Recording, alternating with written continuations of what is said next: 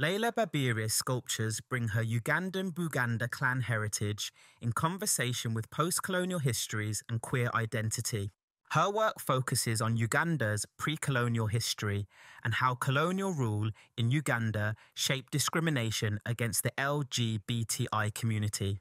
Babirye sculptures, which range in scale from a relatively small 20 centimetres to a towering 3 metres, are both personal and political. Each sculpture carries an individual Buganda clan name. Formed from clay, Babirye coils and moulds it by hand and finishes it with colourful glazes. Many of these figures are also adorned with materials that the artist finds on the street of New York City, where she has been living since 2015 after leaving Uganda to seek asylum in the US. In this piece, we can see discarded bike tyres that have become the sculpture's hair.